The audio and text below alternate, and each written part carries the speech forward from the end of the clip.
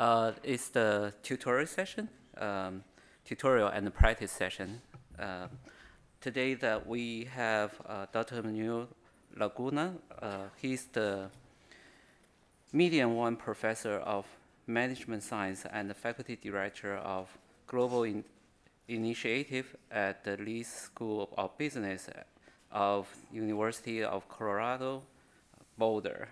He has done extensive research in the interface between computer science, artificial intelligence, and operations research, resulting in over 100 publications, including 4 books. He has received research funding from private industry and government agencies such as NSF, Office of Naval Research, and EPA.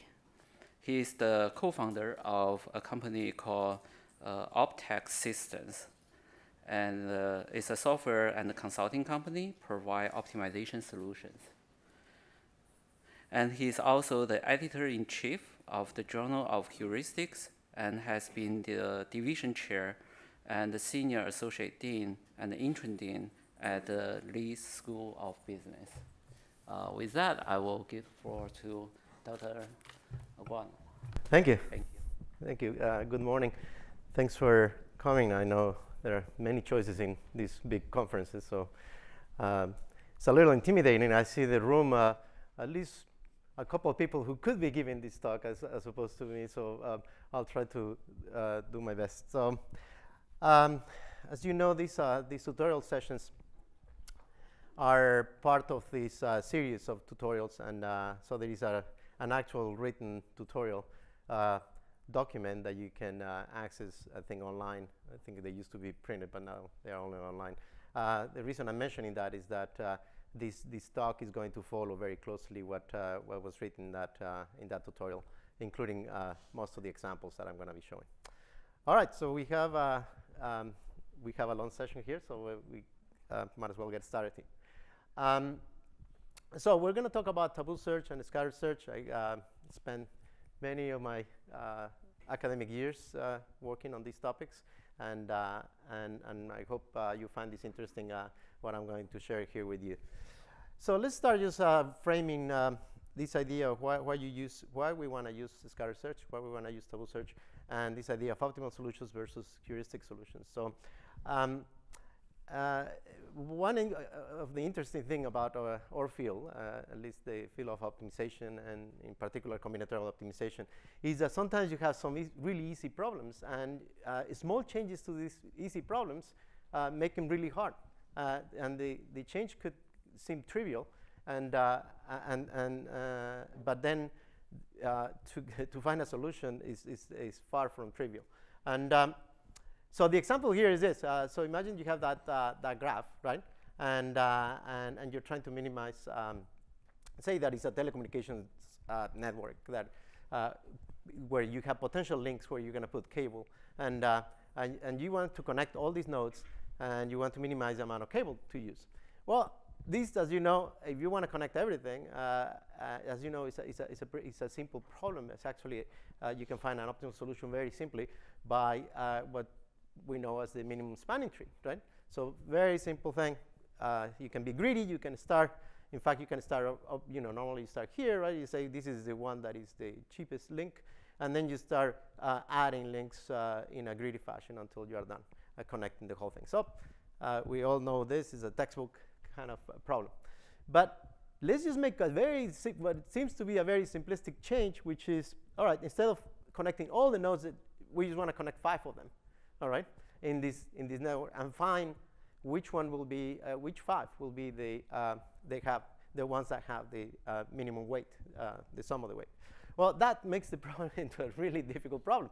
And in fact, if you use a heuristic, the same heuristic we were using earlier, starting here and just adding links in the cheapest possible way, you end up with this solution on the left-hand side, this A. But it turns out that one is not, well, given that it's an example, obviously strict, so it will find a solution that is actually totally different from the optimal solution. The optimal solution is this one. That's if you want to find 5 nodes to connect in the least cost way. So that's where an optimal procedure turns into a heuristic procedure that may not be actually all that good. And that's where metaheuristics come in, right? So the metaheuristic idea is to be able to, even if you use a heuristic, to be able to move from that solution to hopefully a near optimal solution or optimal using metaheuristic strategies. So that's all just to introduce this idea that heuristics are metaheuristics are strategies that are superimposed on heuristics to make them to make them better. But there is a trade-off for sure, right? And we're going to be throughout the session talking about this trade-off, and the trade-off is complexity. All right, and complexity typically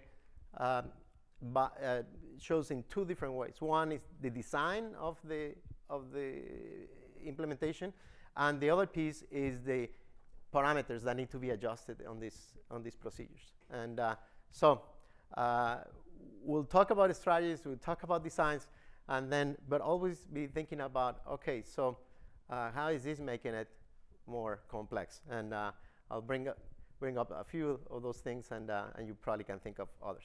All right, so in particular, what we're going to do today is talk about two main metaheuristic methodologies. So one is Tabu search, the other one is scatter search.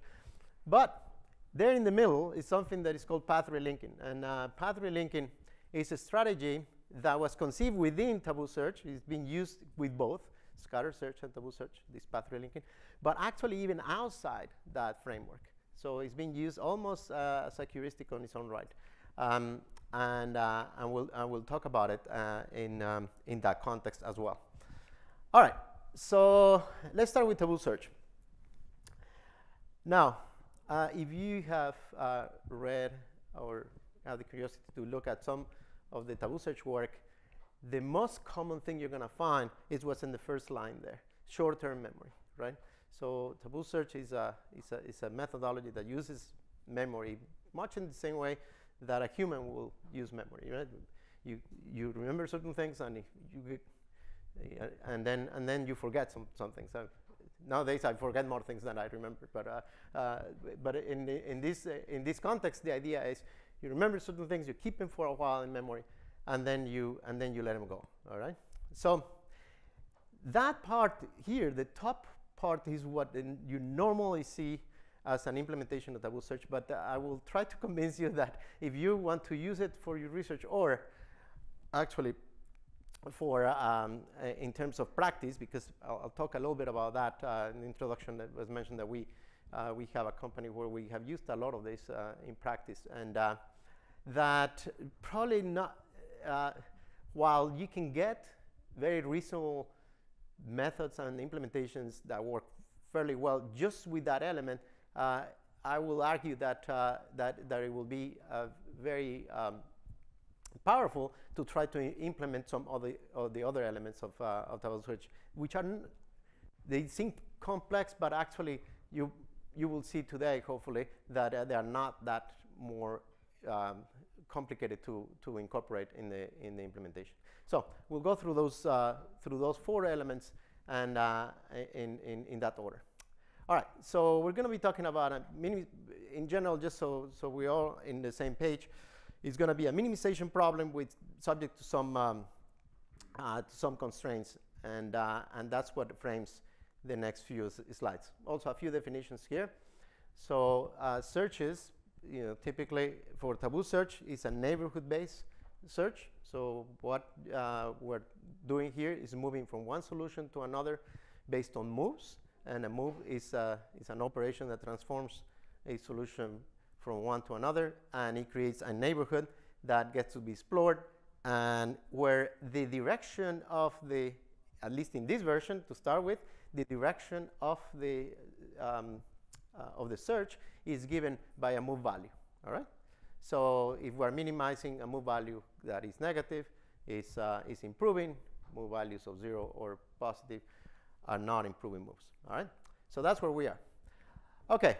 So let's take a look at this. So this is a simple greedy heuristic steepest descent, right? Everybody probably is familiar with this. You start with an initial solution. The idea here is to find the best neighbor in this neighborhood. So X star is the best neighborhood.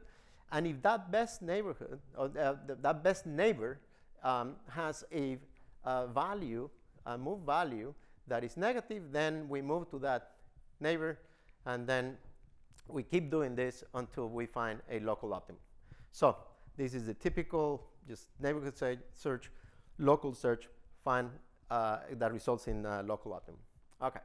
Now, in many of these problems, the problem with something like this is that this neighborhood could be very, very large, right? So in combinatorial optimization, that's not atypical that you're going to have neighborhoods that are very, very large. So they say, well, how can we do this a little bit better, still be aggressive in terms of finding better solutions? Well, one possibility, which is, and here I mention it as one possibility because the larger strategy here is something that is called candidate lists. You create a candidate list of moves that you're going to examine. Now here is one version of that. The candidate list here is really a list of moves until you find the first one that improves. Now, also, it could very well happen that you don't find anything that improves and then you stop. But here, talking about design issues, look, if you start searching this neighborhood and you stop the first time you find an improving move, then the order in which this is going to be searched matters, right? In the previous slide, the order didn't matter because we're going to search them all, right? We're going to examine all of them until we find the best move. Here, we're not doing that. Here, we're going to stop. So even though this is a simplified, just pseudocode, you had to see that the order matters, all right? So that one way of doing this is creating a circular list in that in the first iteration, you say you have some lexicographical order in which you go. When you find the first improving move, you make the move. And in the next iteration, you actually pick up where you left, as opposed to starting again from the top of the list. All right, so there are things like that. So, but all just goes to mention that there are design. This is as simple as it looks like. There are already design issues that you have to deal with. Okay, all right. So in this case, we look for the first improving, and we make the move if it's improving, and if not, we don't make it. Okay, so. Again, it gets stuck in some local optimal point. And this is where Tabu search comes, right? So this is our first little Tabu search design that uses short-term memory. I'm not saying exactly how. It's just that there is just a line that says update short-term memory. We're not saying exactly how. But see the complication here, right? We have a simple heuristic there, and now we had to put all this other stuff in there. All right, so what are we doing here? Well, we need to keep track of two different things. One is the best solution that we're finding as we're searching the neighborhood, and the other one is the best solution that we ever seen while running the entire procedure. Okay, so that one is denoted as X best, and the other one is this X star, right? So now we go through here, and the one thing to actually point out, which is very different from the previous one, looks like insignificant change, but it's actually pretty significant, is this star right there. So the moves or the neighbors that we're going to examine is on a reduced neighborhood. That reduced neighborhood is what makes Tabu search what it is. And how you reduce the neighborhood is what we're, is what we're talking about. But we're going to talk about, but that's what makes Tabu search work, right? We are there are strategies and rules to reduce this neighborhood, so it's not the entire one, and that has to do with what's been activated as a Tabu move, and therefore that creates some, if you will, Tabu solutions. Although we never talk about Tabu solutions, we talk about Tabu moves that will reduce the neighborhood of solutions that you can be reached from a particular solution where you're sitting at right now. So you can see here there is a search for the first improving, If you don't find it, if you find it, that's fine. If you can improve the best that you ever seen, you do it. But regardless of whether this is, turns into a move that is going to be improving or not, the move is made. You see, that's the big difference from the previous one. The move is always made, and then the update of the memory, the short-term memory, happens to then modify the neighborhood in the next iteration. All right? All right, so the criteria here typically have to do with number of iterations or time spent running the procedure, that type of thing. So at some point, you say we have enough and we move on. All right, so how is that the reduced neighborhood operates? Well, operates in the following way. You have rules that classify certain moves taboo, and if it's taboo, you're not going to go to that neighbor. And so in that way, you can see that taboo search is a neighborhood method, but it's dynamic because the neighborhood keeps changing as you move along in the search. Okay. Now, how are you going to implement the memory? That's the big question, isn't it? Okay, memory, how is that going to work? Well, one simple thought could be to think about explicit memory, right? And you say, all right, in explicit memory is you basically try to use some sort of a structure that will tell you whether you've been in that solution or not. Because the idea will be to say, well, if I already visited a solution, I don't want to see it again. Why would I go there again? We're going to answer that question in a minute, but I can tell you that there are, this is, generally speaking, is a bad idea, right? It takes too much memory. It's just not, and it also takes a lot of time to be able to check that whether you've been there or not. But there are contexts where this makes sense. And this goes back to this idea that we were, in the introduction, that we had this company, Optech, where most of the work for many years was in optimization of simulations. And in that world, explicit memory is actually not terrible, is a possibility. And in fact, sometimes it's even a necessity. And the reason being is that imagine that you have a simulation that evaluates the objective function and that it takes a tremendous amount of computer effort to run. Well, you certainly are not going to ever try to run the same solution twice there. And explicit memory is used there. Now, but think about this. We're only talking about maybe fewer than 10,000 iterations. Okay, so 10,000 calls to that simulator. Now you have to pick them like very carefully. Now, obviously, these problems have very reduced set of variables. But there is room for something like this, but that's not the typical implementation that you're going to see. The typical one is more like this. It's a recency-based attributed memory. Now, what this means is that out of a solution, you find an attribute. Now, an attribute could be the index of a variable, or some kind of identifier of an edge on a graph, or the index of a job, or anything that identifies a very core element of a solution, all right? And that is going to be declared taboo active. We're going to see some examples. So taboo active elements and plus the rules, so there are taboo classification rules, is what gives you where you can move and or not, all right? So that's going to declare some moves taboo by the combination of the attribute that the move is either adding or deleting or changing, and the status of that one particular attribute, all right? So that's kind of how it works. We'll see a couple of examples in a minute. So, so taboo moves that are the ones that prevent the search from going to certain neighbors, all right? And that, therefore, creates this n star neighborhood, which is the reduced neighborhood of what can be visited or not, all right? Okay, so let's talk about a couple of examples. You know, I mentioned, I think at least one of them. I mentioned the first one. The index of a variable that change values. That is a very typical attribute on these searches. Or the index of an element. An element here, as I said, it could be a job, it could be an edge on a graph. All right.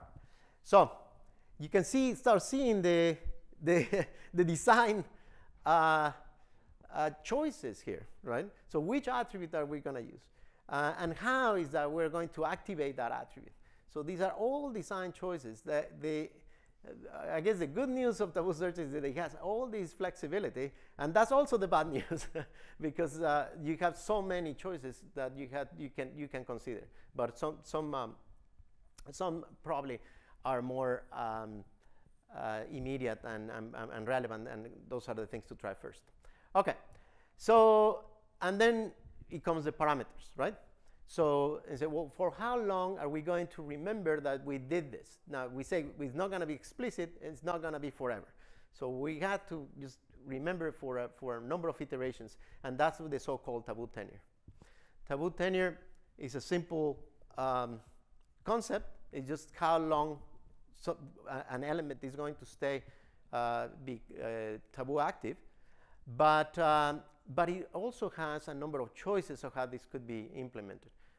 The normal, very simplistic way of doing this will be you have a fixed number of iterations that applies to all the elements that become Tabu active, and that's the simplest way of doing this. It could be dynamic. It changes during the search. There is a concept called reactive Tabu search where, they react to changes in the search and they make it smaller, larger, these Tabu tenures. They could also be asymmetric. So, for example, if you have a problem on a graph where you take one edge, remove one edge, or the moves are removing an edge or adding an edge, it could be that when you remove it, that edge becomes Tabu active for a number of iterations that is different from when you add an edge. So it could be asymmetric as well. So again, it's very hard to go through all the variants of the things that could be done, but I'm just giving you a taste of the design choices that need to be made when this is implemented. Okay. So, and then finally, the last element that must be there for any Tabu search is this idea of aspiration criteria. And the typical one is the one that's there, which is, hey, if something is Tabu, that's fine. But if making that move is going to take you to a solution that is better than anything you ever encountered during the search, well, it would not be very wise not to make the move, right? So you can override Tabu status under certain circumstances, and this one is probably the most clear of all of them. Let's see how we're doing here. Okay. All right. So let's take a look at some examples. So this is the very well-known knapsack problem, and by the way, what I'm putting here, and I think we shared that online, is there. I have some series of spreadsheets where I have used it as an illustration. Here is hard because it's meant to be more interactive. But if you want to have any of that, either for teaching others or normally that will be the situation, more of a classroom type of use. I think you can download it from the same site where the tutorial is.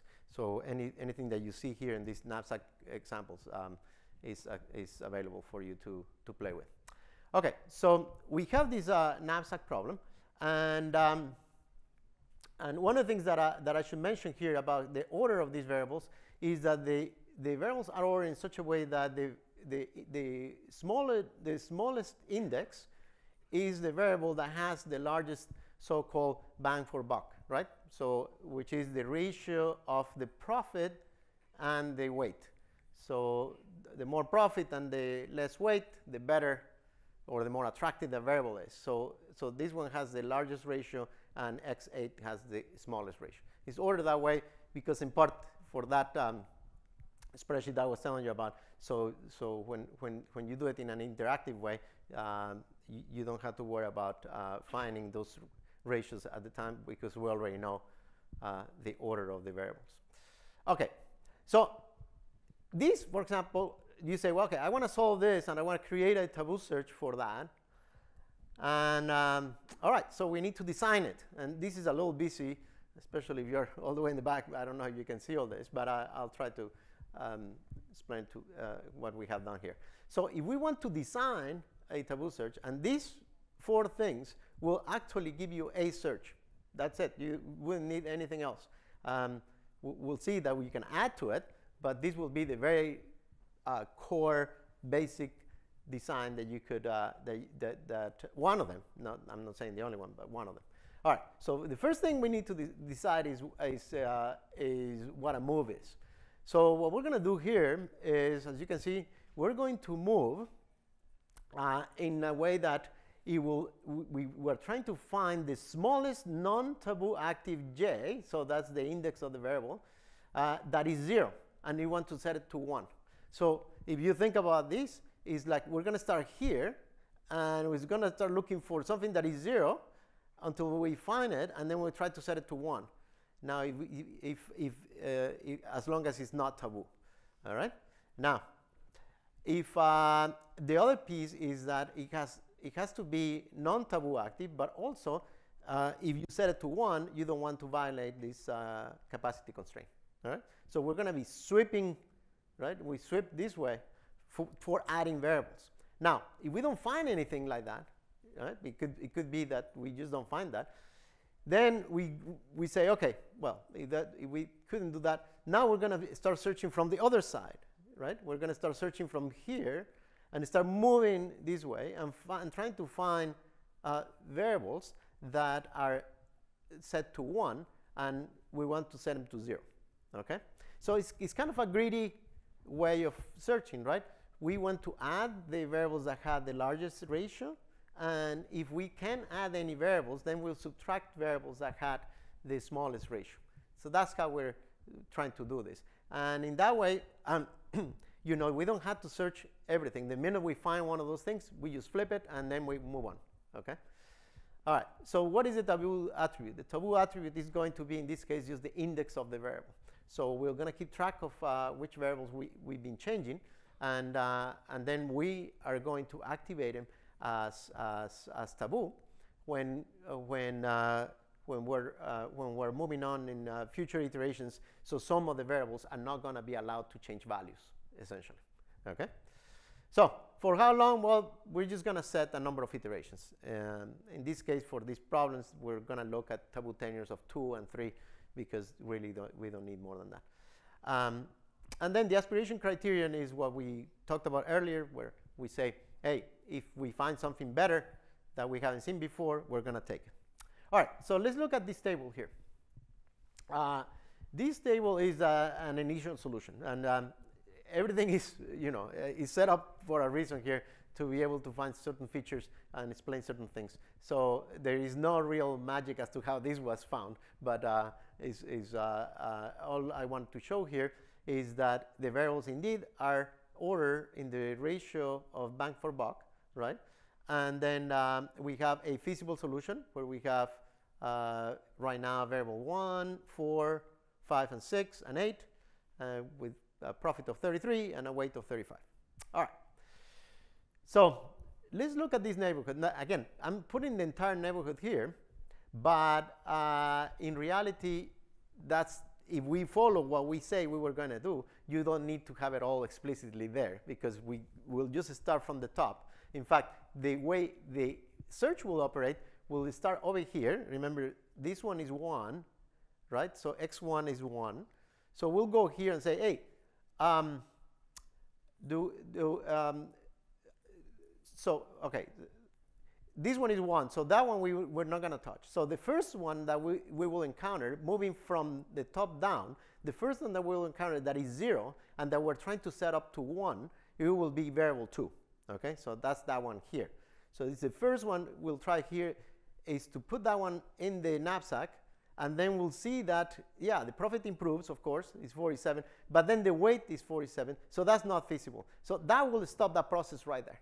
Okay, so the first one we won't touch, the second one we'll try to put it into 1, and it didn't work. Okay, so now we're going to have to start from the bottom up. Now, in the bottom, you see that x8 is 1, and that one we can set to 0. So that one is in red, because in this case, that will be the move that we'll have to make. It will be setting x8 to 0. And then we'll have only as ones, 1, 4, 5, and 6. Profit is 30, weight is 30, and it's feasible. All right, so if we keep doing that, here it shows 15 moves of this process. All right, the first one, this is our current solution, the one I show you.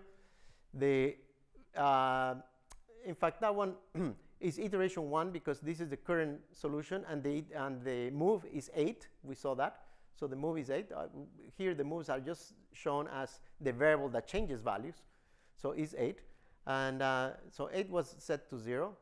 This is the move that I just showed you.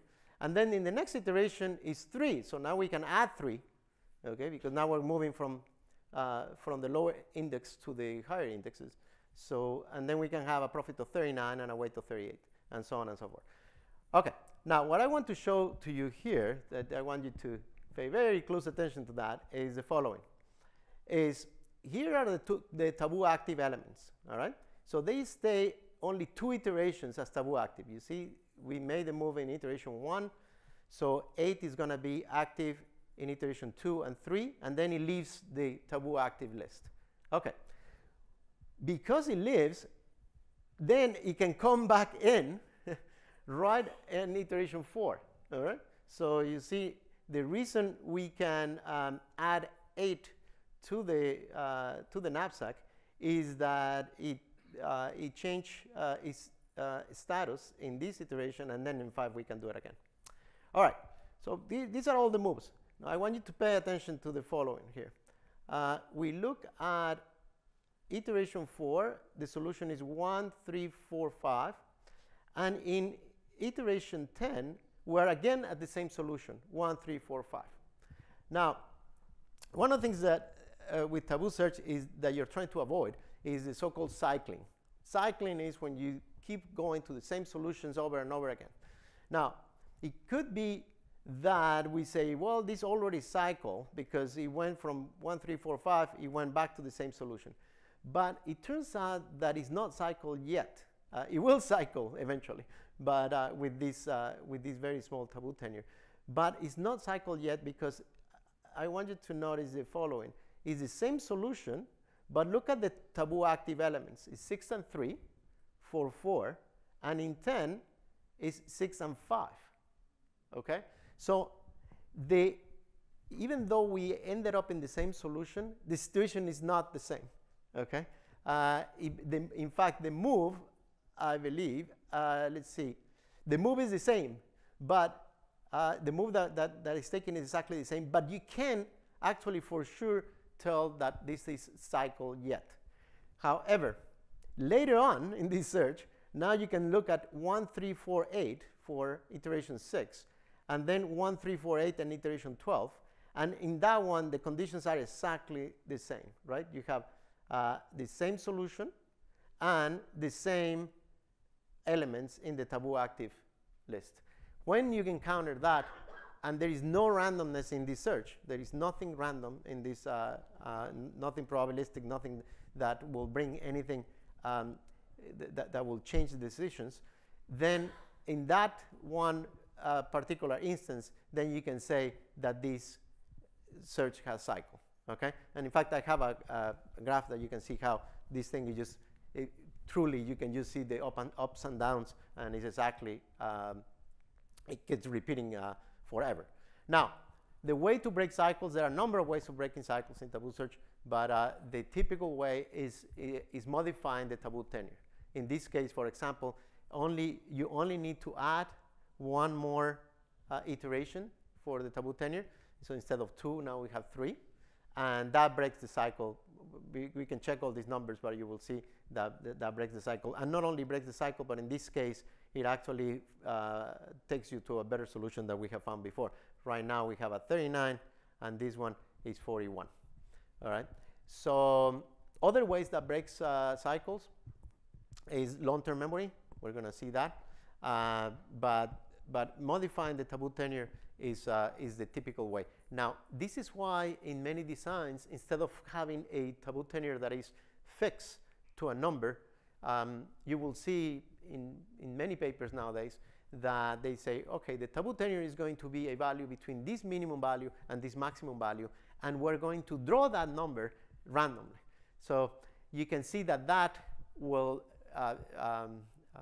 even if you enter into some kind of cycle, that will break those cycles almost immediately.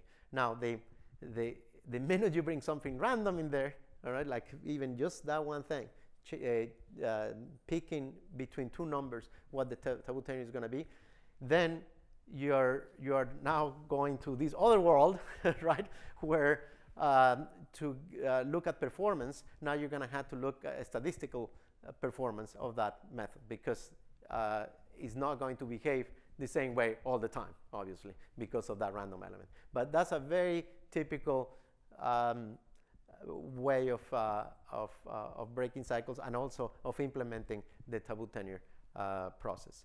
I should say that if it's carefully done, this minimum and this range of Tabu tenure could be found experimentally, and you find a range that is effective, and you say, what I don't know is exactly which number to pick, and then I'm just going to pick it probabilistically. But at least the range could be found in an experimental way that is not just an arbitrary number. Okay. All right. So, and this is how it looks, right? So the Tabu tenure with 2 is the blue line, and we can see here about this piece here is when it starts cycling. Now, if Tabu tenure of 3, one of the things that you can see that happens is look at the swings here on the objective, because this is the objective function value. Look at how much more noise it creates, even just putting one more iteration in the Tabu tenure. It's typical because now you don't have the smaller moves that will allow you just to be close to some kind of value for profit, and the swings are much bigger. In fact, you can then put 4 here, and you will see that this thing is going to oscillate even more. Okay, so there is a fine line there between trying to break cycles and then making the search a little too chaotic in the sense of big changes from one iteration to the other. Now, of course, you don't mind the changes on top. Here is the 41, but then there will also be changes that make you spend a lot of time in solutions that are inferior. All right, let's move on here. So let me just give, I'm going to bring another problem here, the linear ordering problem. Linear ordering problem, for those of you who are not familiar with it, is you have a matrix of weights, and all you're trying to do is to order the columns and the rows. It's going to be the same order of the columns and the rows in such a way that the sum of the upper diagonal of the weights gets maximized. It's a typical thing in input-output matrices of sources and uses of resources, but that's essentially the problem. Okay, and the reason I want to show this to you is that one of the secrets, I guess, or maybe it's not much of a secret, but is one of the key things to do in these searches, and this probably applies to Tabu search or any neighborhood search, is to make moves and those calculations as fast as possible. Okay, I told you that you can see sometimes that the design itself maybe of the search is maybe not that clever, but they have really clever ways of calculating moves, so they can make tons of moves and in very short periods of time, and that is very effective, of course. Even if the design is okay. So think about this one, for example.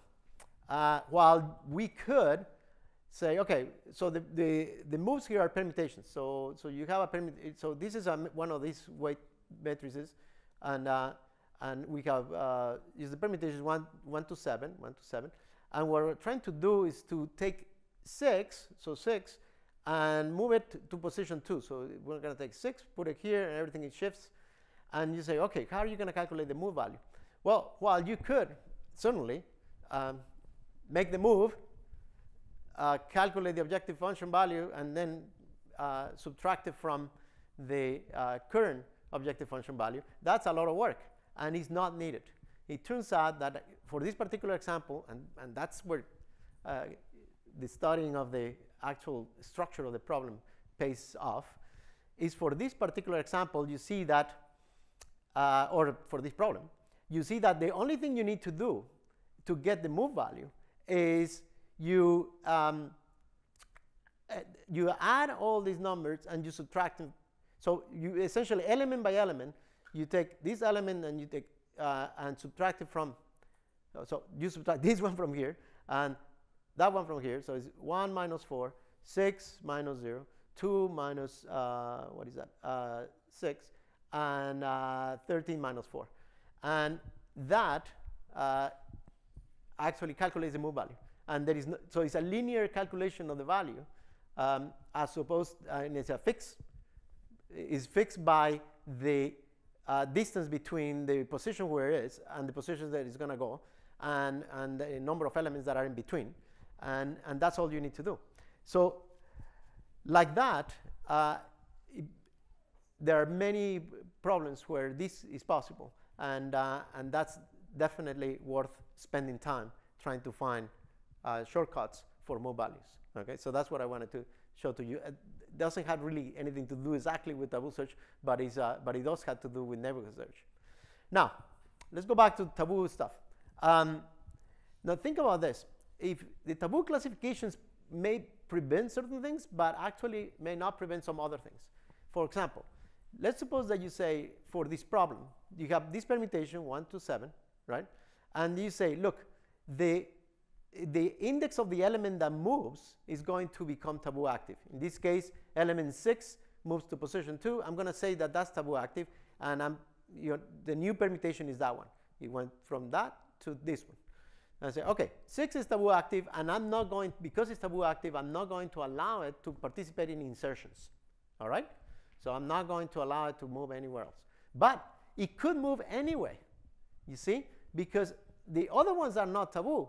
And I could take, for example, 4, right, and insert it here, again in position 2, because that move is not Tabu. So what's going to happen is it's going to move 6 one position to the right, to the third position.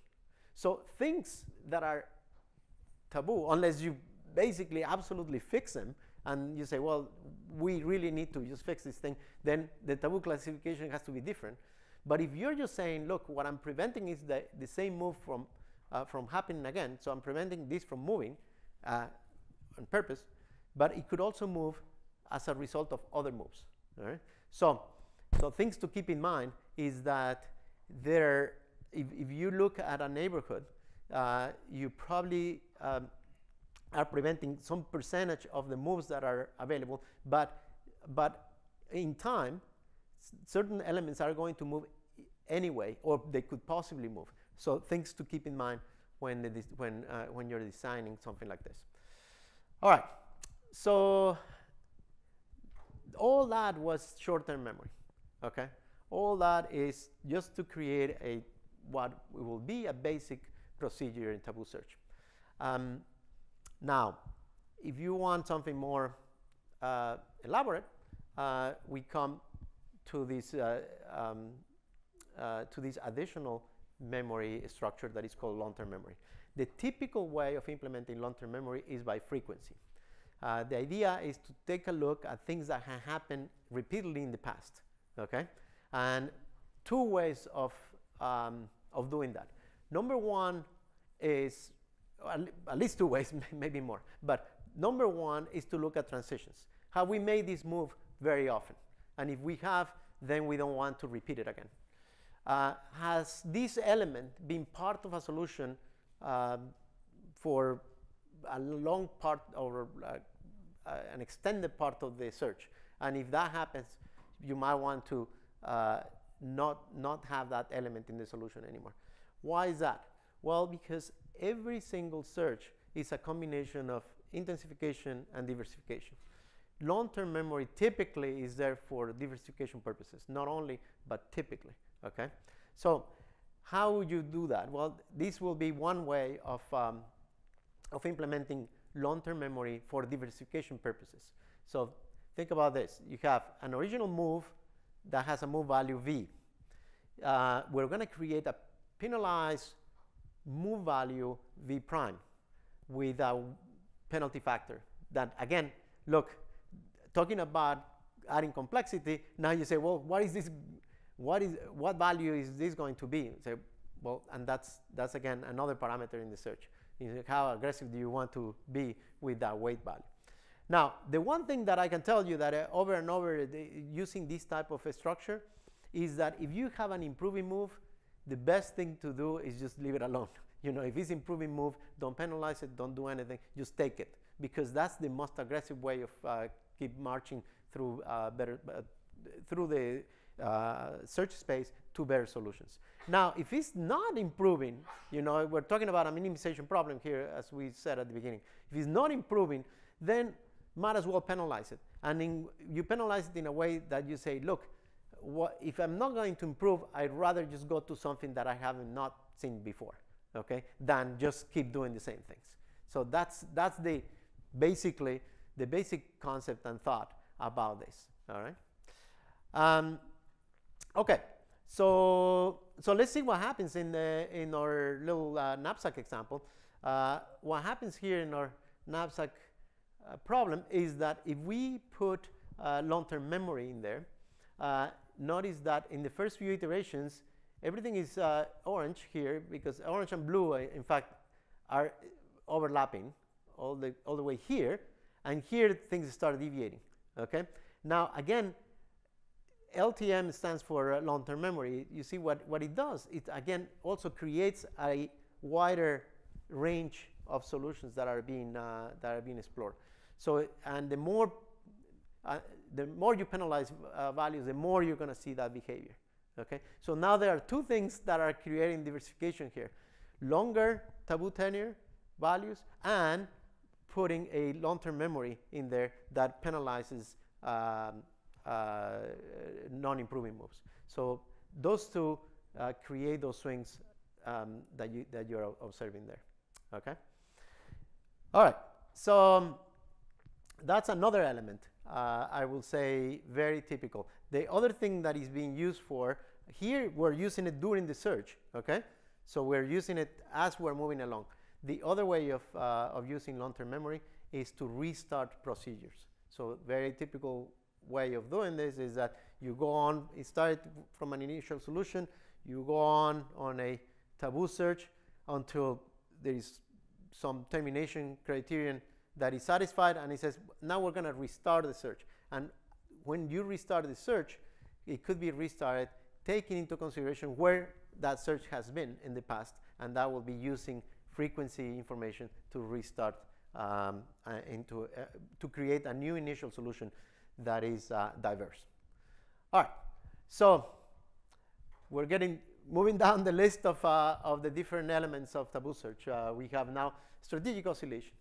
Now, this really comes from the very, very beginnings of Tabu search. In fact, there is a paper I think it's the 1977 paper that I had this idea in there that Fred Glover wrote at that time, and it was along with these other elements. So this is nothing that is new, but somehow it has not been made it, or has not made it into the mainstream of these implementations for whatever reason. But you see how powerful it could be, especially in this example. So the idea is that you you have a boundary, an oscillation boundary, where you want to have moves moving on one side of that boundary and the other. Okay. The typical example for this boundary in constraint optimization is the feasibility boundary. So in constraint optimization, you will say, all right, we've been working now and showing examples where every time we were getting to that boundary where you have the total weight for the knapsack, we'll just turn around. We don't want to cross it. We want to stay feasible all the time. Well, it may or may not be the best thing to do.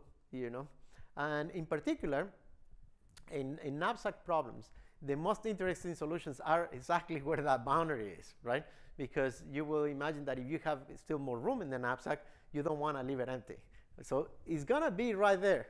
So you want to be as close as possible to that boundary. And why then, instead of always approaching the boundary from the physical side, why don't we allow ourselves to also approach it from the invisible side? That's kind of the rationale for this. And in fact, I see Gary Kochenberger there, who has a multi-knapsack procedure that does exactly that, if I remember correctly. So, but this is the idea. So let's take a look at how we will do this here. Now, it brings some complexity because, look, if we are going to allow this, right, to move away from feasibility, then the question is how far, right? How far? How many moves are you going to allow to keep being invisible until you force it to come back and start being feasible? And that's, again, now you say, all right, so if I put short-term memory, I had to decide on the Tabu tenure. If I put long-term memory, I had to decide on that weight value, at least. There are other things to decide, but at the very least.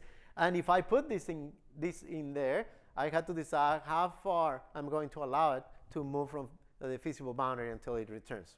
Okay, so just keeping with the theme on parameters and complexity. All right, so let's see what we're going to do here. So when approaching the feasibility boundary from the feasible region, we're going to select the best non-Tabu feasible move. Okay, the best. In this case, forget about the indices and whatever. The best we can do, we're going to just do that. Okay, anything that will keep it feasible. Now, if no feasible move is available, then we're going to select the non-Tabu move that improves the profit the most. So simply, we're looking at, hey, if we can stay feasible by adding a variable, by setting a variable to 1, then let's do that, because that's the best thing, because you'll find a better feasible solution. But if we can't do that, then just maximize the profit, even if it takes you out to the other side. All right. So this is one rule that we are putting new. It's a new rule, right? Okay. Then in the infeasible side, so we want now infeasible. What we're going to do is we're not going to allow it to keep wandering in the invisible world. We're going to say, all right, now you need to come back to feasibility, but what we're going to do is the only way to come back to feasibility is removing variables, right? So removing items from the knapsack. So but we're going to remove it the way we were removing it earlier, which was with the smallest bang for buck ratio. So starting from the right side of that knapsack and just removing variables that way. Okay, so if you do that, this is what you create, okay? So again, I was talking about these spreadsheet Excel files that I have that if you want to, because in here when we actually do these things, so we put a rule and we actually go through all the moves to, it takes a while. You need like 2 hours to do these things. But if you want them, I think it illustrates this process, and then it creates these graphs, right? And you can see in this one, instead of profit here, we have weight. Okay, so this line there, the dotted line, is the 38, which is the size of the knapsack, right? So this yellow one is the one, I believe, just the plain one, without this yellow or orange one is the one with Tabu search of 3, the Tabu tenure of 3, and just always feasible. You see, every time it hits the boundary, it comes back. Now the blue one is the one that oscillates in the boundary. Okay. Now it's not shown here, but it actually finds a better solution that way. But it's always holding that line, which makes a lot of sense because, as we were pointing out earlier, all the interesting solutions are there, right? There is really nothing that's too interesting down here. Obviously, the other ones over here are invisible, so you might as well stay in that boundary, okay? And that's true for other problems. For example, we have another, not as an example, but actually an actual paper where we're solving this problem that had to do with number of edges on a graph, similar to the one I presented at the beginning, but not quite the same. But the idea was that the way it becomes infeasible is by allowing either more edges to be there or fewer, okay? And if you always try to keep it to being exactly the number that you need, then you're limited in the moves that you can make because you only can do swaps, right? One thing comes in and one thing goes out. One thing comes in.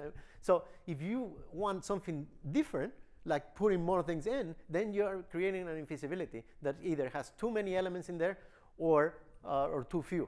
So, but that gives you an additional way of searching that you wouldn't have if you always try to keep feasible. Okay, so it's a very common thing on constraint optimization to just allow the search to wander on the infeasibility side. All right, so all right, this is the last element that we're going to cover in terms of path relinking before we jump into some of the concepts in scatter search.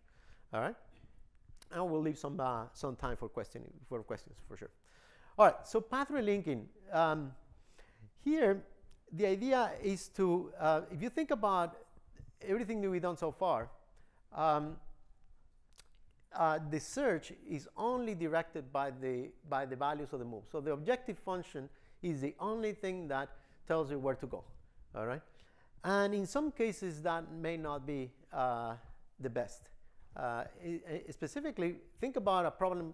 For example, minimax problem, okay?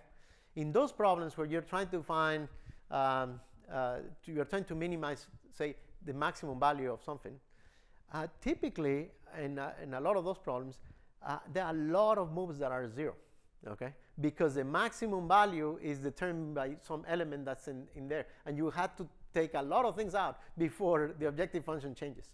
So you have so-called these flat kind of surfaces of the objective function where things just don't change with the moves that you have.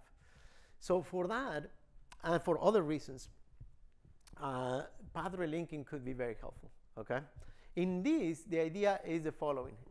Let's suppose that you know, you have a current solution and you know of a solution that is that it has some features there that are attractive. In general, it could be that it's a good solution. And they say, okay, well, and you found these solutions during the search. So the idea is now that to go from one solution to another, but not necessarily following the same rules that you've been following during the normal operation of the search. Okay?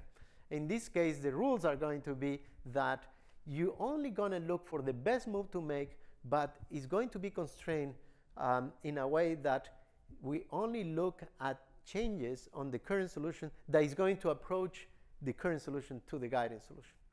Okay? So we're moving towards that. There is a target. And in fact, when you get to that target, then the whole path relinking is over. Okay? So why do you want to do this? Well, because when you found these two solutions, we were following all the rules. And we didn't explore certain things that we could have explored.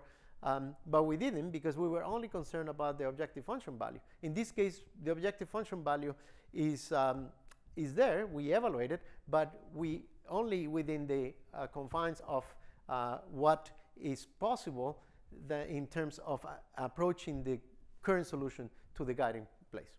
All right. So in essence, that's what I was I was ahead of myself here.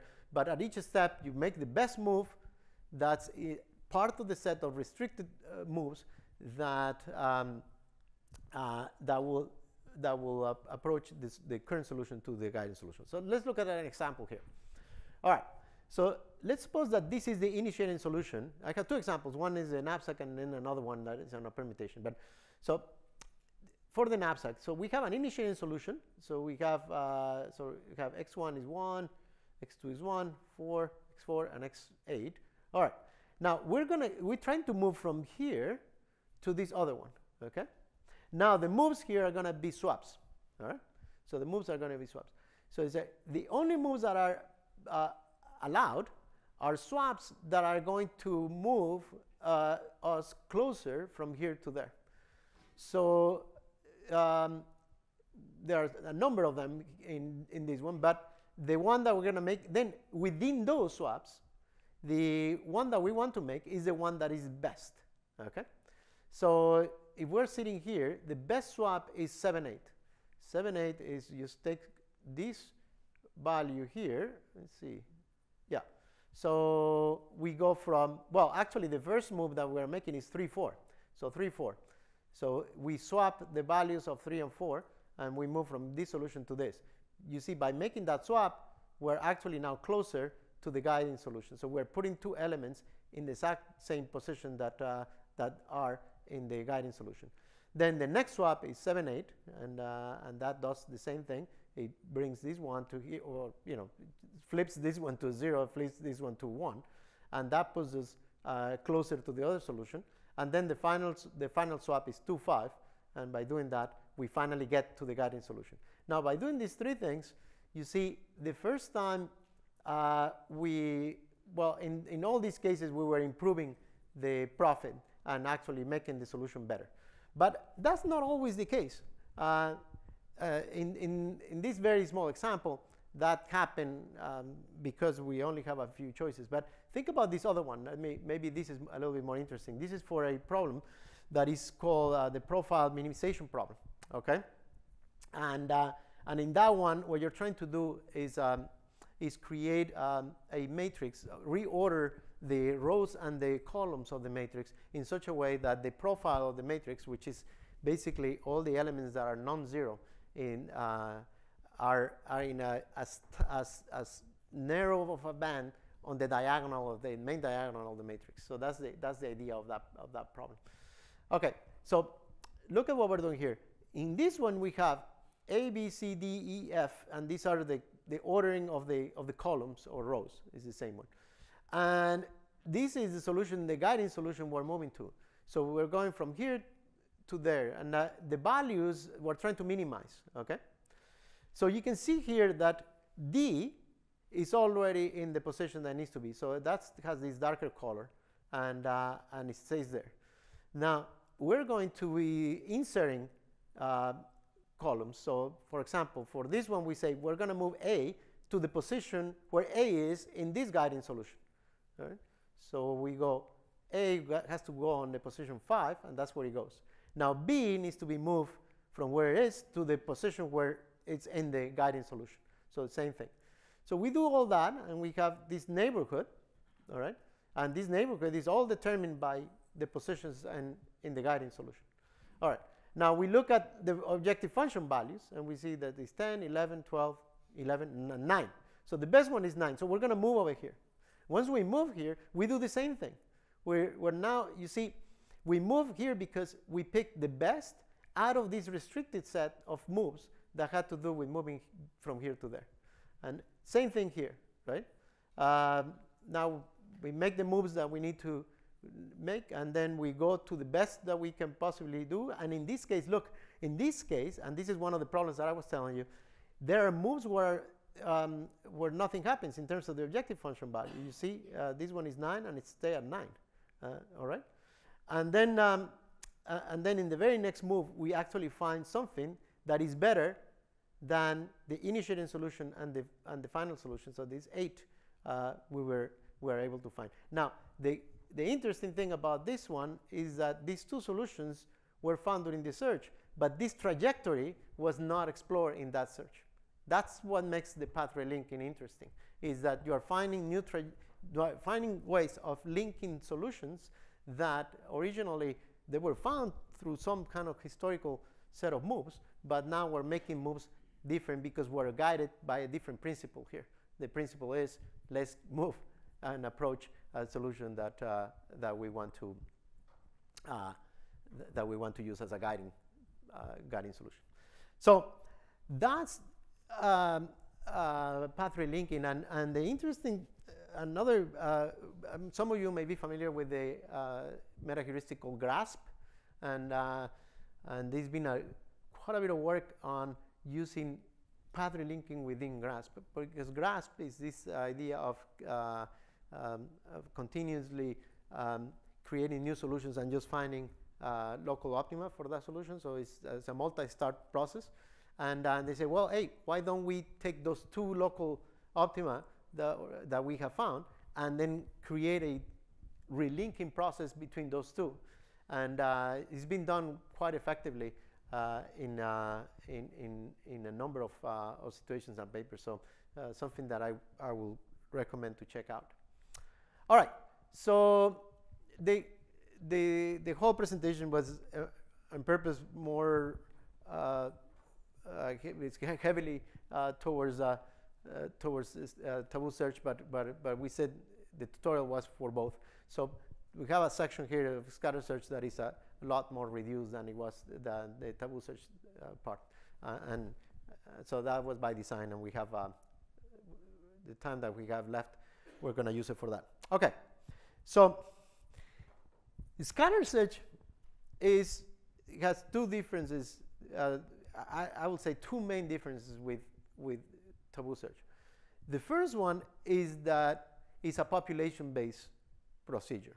That is, instead of just moving one solution from one to another, we are carrying a population of solutions that are being transformed in some ways. Okay, so it's more of the evolutionary process than Tabu search. So that's one major difference. The other major difference, I would say, is that it's a lot more structured than Tabu search. Okay, if you think about what we just went through, there were so many design choices in all the examples that we looked at that it could be mind-boggling just to think about how to implement one of those things. With the scatter search, it's different because this one is a very structured process in which you can get something operating. Okay, so there are 5 methods. Okay, diversification generation, improvement, reference set update, and subset generation, and then solution combination. I'll show you how they interact. They interact this way. I have also another graphical way of looking at this, but if you like algorithmic type of structure, this is the way that it works. You start with creating a diverse set of solutions in any way you want. I mean, if we were talking about evolutionary methods, it could be even random if you want to. You improve these solutions with an improvement method, typically a local search. Then from there, we don't carry, so if this is a large population of solutions, the reference set is actually a pre-reduced set, typically 10 solutions. Okay, so it's a very reduced set of solutions, and that's the one that's the working mechanism of this is actually working over that reference set. All right. So what we are trying to do is to update this reference set with new solutions. So a subset of solutions is created. It could be a pair. All right. That pair is combined in some ways. We're going to look at some examples, and then the whatever came out of the combination method is improved. So you put it into some local search. All right.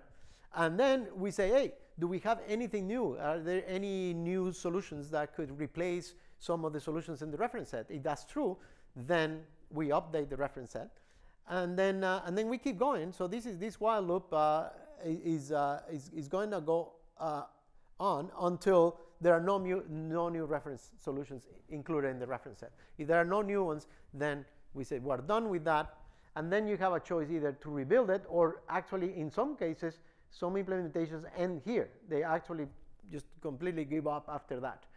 But you can rebuild it by putting new solutions in the reference set and then do this again. And it could be done until some criteria that has to do with time or number of iterations will be satisfied. All right. So for the diversification method, one of the probably lessons that you learn after implementing some of these things is that semi-greedy constructions work really well. And this, I was mentioning GRASP. GRASP is an example of a semi-greedy method where you have a greedy function, but you put some probabilistic elements there to not always pick the same element all the time. And in one study, I forgot to put the reference here, but in one study, we actually look at that one particular case, which is what works well. All right, and let me explain what we have here. Here we have a standardized value where I think let me think. Yeah, where we could measure diversity in the scale from 0 to 1, and we could measure quality also in a normalized 0 to 1 scale. Okay, so if you have the best diverse set, and the will be 1, and if you have the set with the highest quality, it will be 1. So nothing gets to 2, but this is the scale on this side. Okay. Now in here, what we have is 10 different methods, okay, of generating the initial population. All right. And here, then we measure diversity in the dotted line, and quality in this blue line, looks like, and this is the total, okay, the quality plus diversity. All right. So I say exactly what metrics we use is irrelevant, but it's basically what they were normalized between 0 and 1. Now, what I want to show to you is here, these methods, DG, stands for diversification generation method 9 and method 8. These two were almost entirely random. Okay. So you can see the diversity value is almost 1, or maybe exactly 1, while the quality is almost 0. Okay, so these methods are totally random. Well, the idea was to measure that and then turn these solutions into the scatter search framework to then run with them and see which methods actually turn out to be the best. And the study, which the rest of the paper is about, is to actually show a statistical difference between any of these methods and this last one here, which we consider, these last two, which we consider very balanced methods that have high diversity and high quality for the best scores on that, and that made the process a lot more effective. Okay, and you're going to see, and I think it has to do. You can guess why. You know, the reason being is that if you're only going to operate with say 10 solutions that are going to come from this process, is the initial process is to generate all these solutions, to then pick 10 of them and then run the method with it. You had to be very careful as to which 10 you're picking, right? And they had to come from a very good population of solutions. They can't just be all random, all right? Because it's going to take a long time for the process then to find good solutions if you start just totally random. So this is just a very different philosophy from evolutionary methods, where the populations are very large and they can go through many iterations to then evolve that population into something that will include some high quality solutions. So this definitely scatter search does not start at random for the most part. It operates much better when you do something like this. All right. So the improvement method depends on the context typically, and I'll make a comment on when scatter, and this is where scatter search and Tabu search typically intersect. Okay, you can put as an improvement method a Tabu search if that's part of the design. Okay, so reference set update method. We have written quite a bit on this. I just want to mention that typically you try to, there are two things that you worry about. Is updating that set by quality, so put quality solutions in there, and then also keep some diversity in that set. So there are rules to include a combination of diverse and quality solutions in that reference set. And the idea is so that that loop that we were discussing in terms of that while loop, it could have new solutions and it doesn't converge and stop prematurely. All right. Subset generation, in that other paper where I show you that graph, we also did another study, which was the idea of, hey, if you run a procedure, a scatter search, just looking at pairs and combining pairs, would that be enough, or what does it buy you if you then do subsets of 3, subsets of 4 solutions, subsets of 5? It increases the combinatorial aspect of it, because how are you going to pick these subsets so it doesn't get out of hand? But the conclusion was the following: is if you're gonna get 100% of performance, let's say, in a scatter search, well, about 80% of the performance you get it by combining pairs. Okay, so a pairwise combination of reference solutions gets you probably 80% of the way. Now, the rest of the stuff you can get better, but is I would say somewhat marginally better. That's the way we, at least in that study. Now, it could be that maybe it was biased in some ways, but I believe that is true. So pairwise combinations is probably enough to run a scatter search and get some very good results. Now, solution combination, this is a wide open thing, and in fact, but it has to do with the problem that you're solving. But generally speaking, one thing that you see in many of these implementations is that instead of just being one type of combination, you have a set of possible ways of combining things, and then and that plays a role throughout the entire search. So it's no one, and that's very typical in evolutionary methods as well. You know, you don't have just one way of combining. You have the so-called these crossover operators, for example, in generic algorithms. Typically, implementations don't have just one; they have many of them, and that's very similar here. Okay. Now, in the combination piece, that's where path relinking could play a role. Okay, and I'll have a slide that will probably show that. This is a way of seeing the method just in a graphical way. I'm just going to go very quickly through it. You know, you have this bubble here that generates initial solutions. You have a population of solutions that is much larger than the reference solutions. So you're going to have to pick from here, right? And all the blue ones are solutions that are not improved yet. I'm sorry, they have been improved. And all the orange ones are solutions that were generated in some ways that still need to be thrown into this improvement method.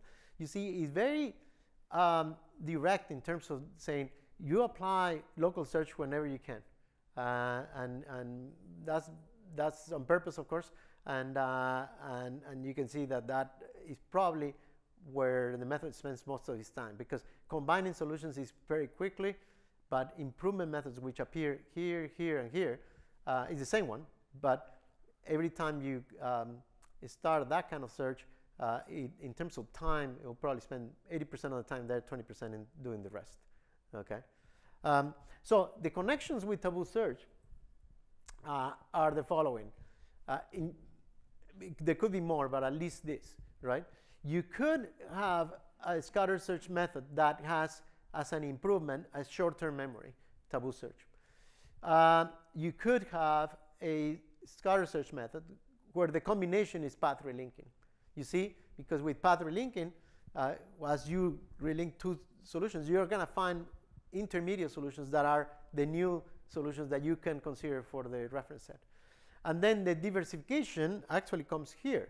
You can put it here.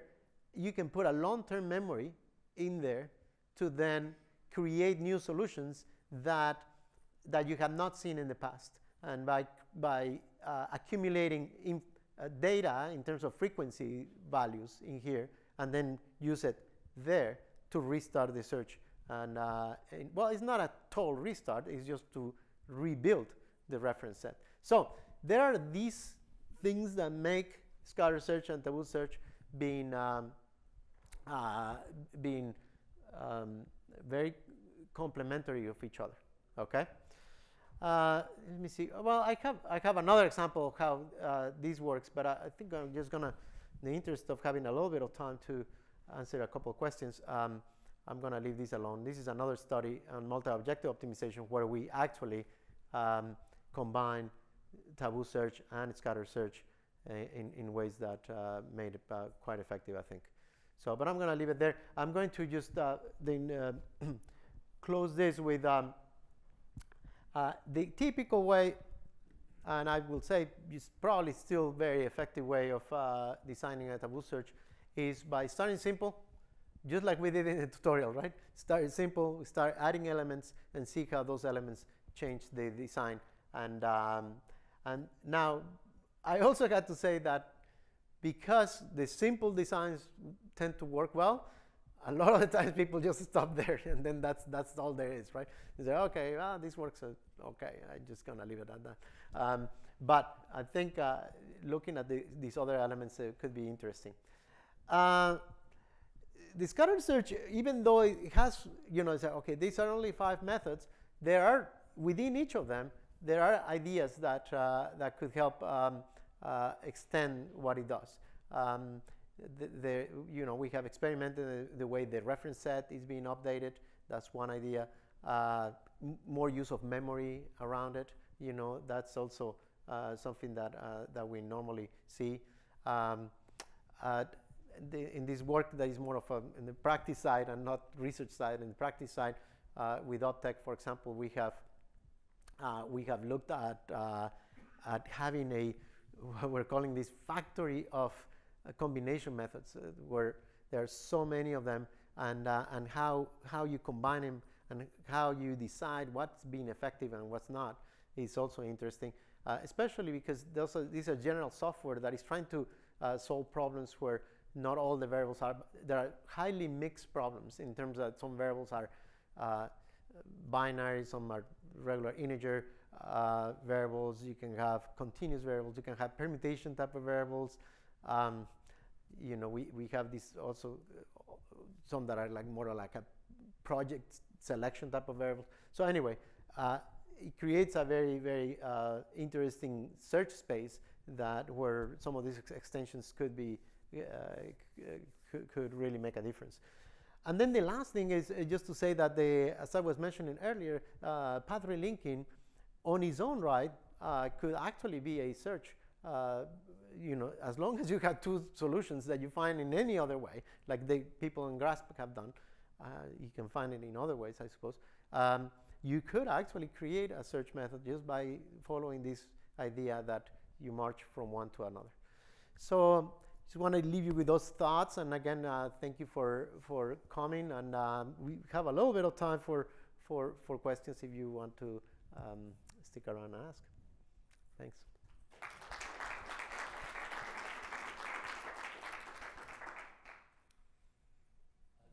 Yes. Guiding solution, can you come again on what is the concept behind this guiding solution? Yeah, so typically the way you will get this guiding solution is that you're searching and you have so-called elite solutions that are the best solutions that you have found during the search. And then you say, it will be probably a good idea to try to go back to them from a different angle, if you will, in a different set, with a different set of moves. Okay, because you got to them somehow, right?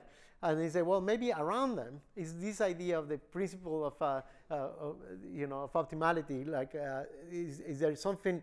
Are there other solutions that are equally good there in that area? The example you showed, yeah. It gives a weight of 35 when we had already achieved 36 or so.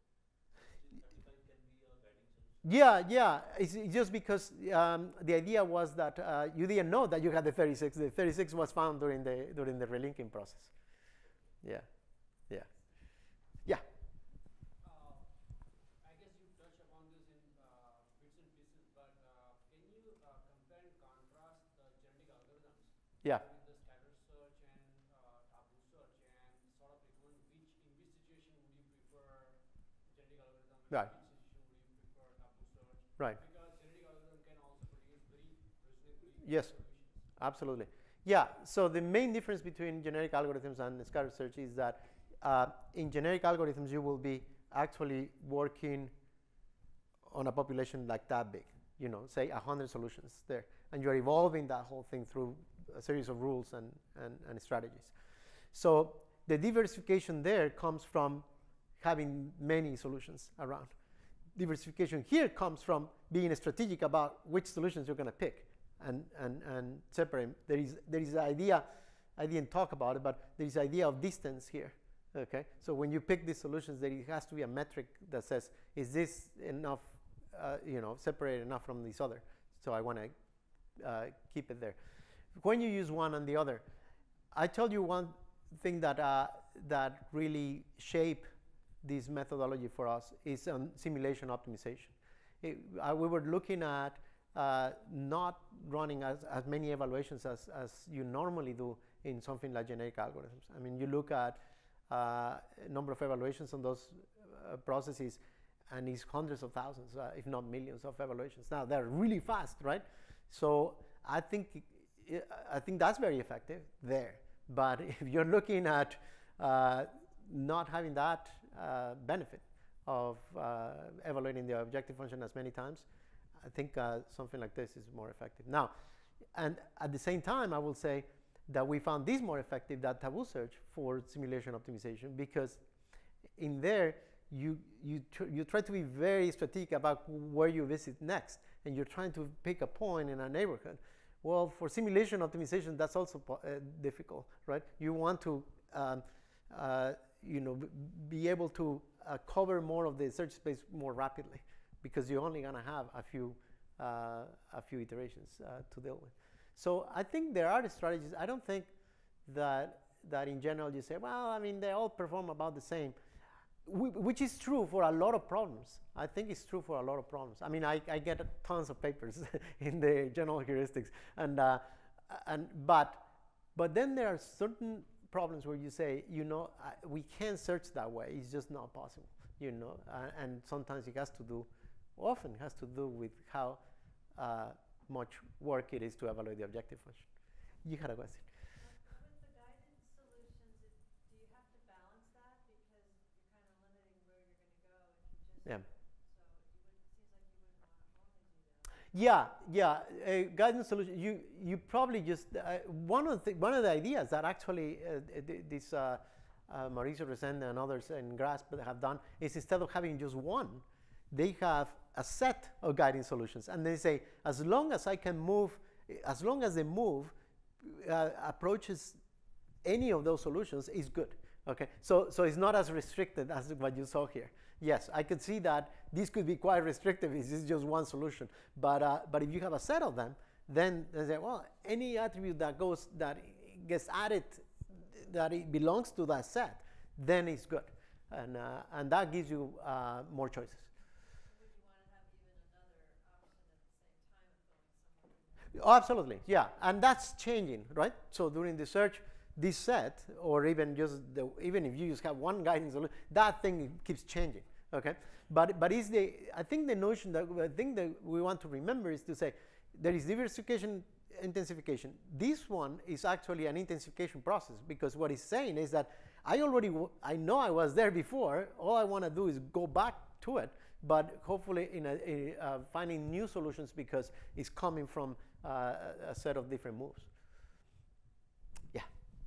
You already suggested that scatter search is good for minimax problems.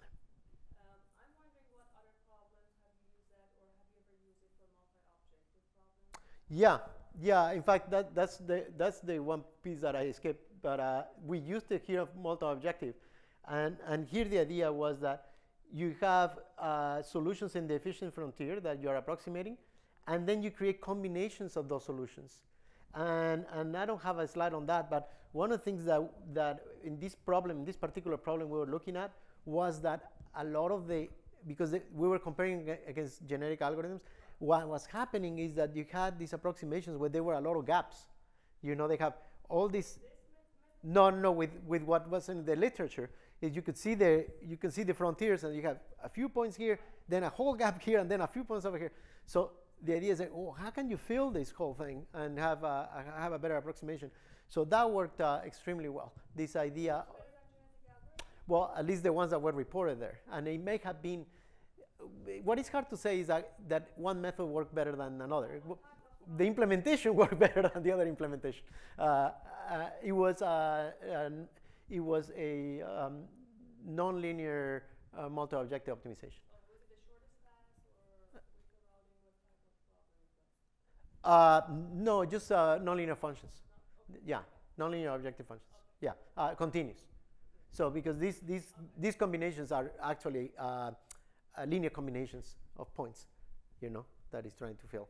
But what I was trying to get to is that maybe you put those same philosophy inside of the other method, and it just works works well. I mean, a lot what happens is that there are certain elements that if you put it in there, we're going to make it more effective.